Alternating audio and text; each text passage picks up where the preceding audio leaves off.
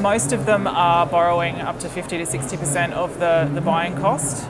We're seeing less and less people coming to us with high amounts of equity or cash. There is definitely finance through our 4 major lenders.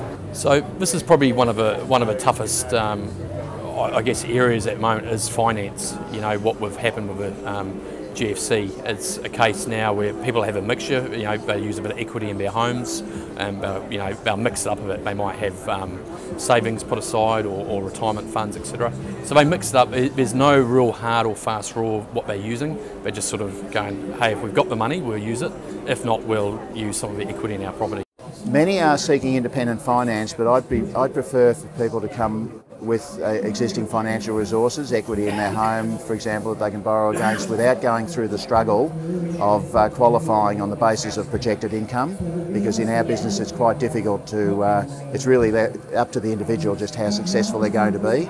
The sky's the limit, but if you've not got all the attributes, then you won't necessarily be able to make as much money as you've told the bank that you will. A lot of it is retrenchment we're finding. I've also spoken to one of our franchisors in Adelaide in the last couple of days, and he had a couple of people from Holden who were able to access some grants to cover things like training and that sort of thing. So there's a lot of opportunities out there.